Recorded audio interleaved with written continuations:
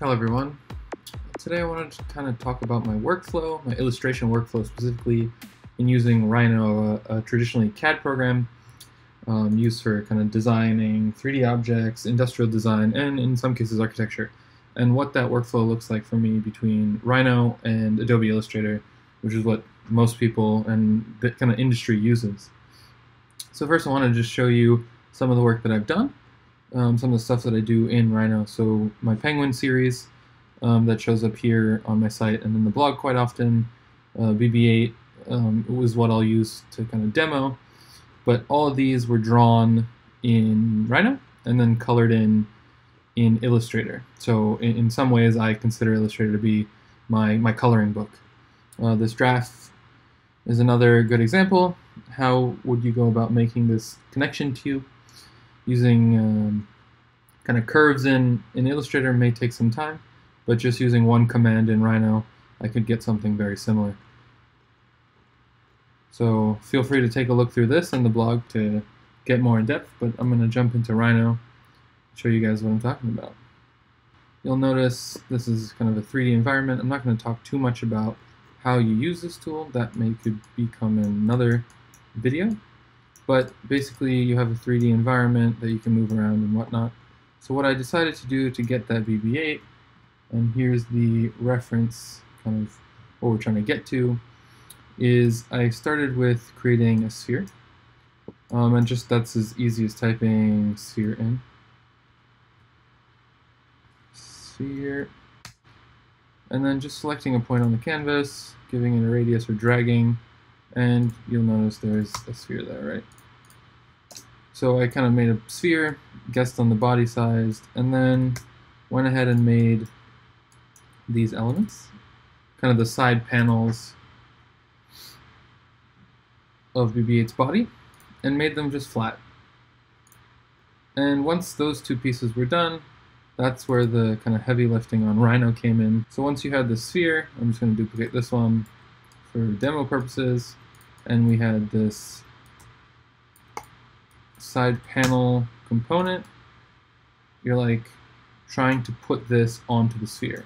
So in Rhino there's a command called project, which literally just imagine it takes every point along these curves and draws them into the sphere. So what we'll do is go into front view and actually do this. Just type in project, select this curve. This is grouped, that's why it's selecting all of them. And then select the sphere. And you'll notice what's selected now are these projected objects. So these are kind of curved along the sphere. And from here I did this a couple more times to get kind of all the aspects, and then rotated the sphere around to get the right look. You get something that looks like this. So this is what I had used to say, hey, this is kind of what the effect is that I'm going for. This could be quite cool. And you'll notice that obviously because it's on a 3D object, the way it appears on the sphere is what it would look like, and we wouldn't have to manually distort each one of these lines in Illustrator, which may be quite complex. So from here I just took this object, let's say this what I wanted, type in make 2D. It gives me a bunch of dialogues. I just leave it at the standard one, and it'll give you kind of a flattened version of what you would see in that viewport. And from here, you can just go ahead and like draw in the head, use some lines, trim these lines up, etc. Draw a circle, offset this, trim this, for example, to get something like that, whatever. And once kind of all that work was done, you end up with something like this. And from here what I did was just export this, export selected,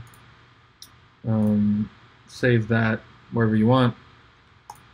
I have it prepped in Illustrator already, and you get kind of something like this. And from here, I guess the question is, well, what do I do now since these are not necessarily all shapes? They're kind of lines. Well, I just use the shape builder tool. That's kind of what I like to use.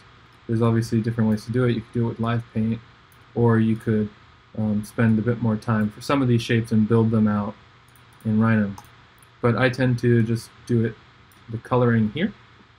So let's imagine we're trying to fill in one of these. Let's go into the shape builder, give it a random color, and just start building out each of these components.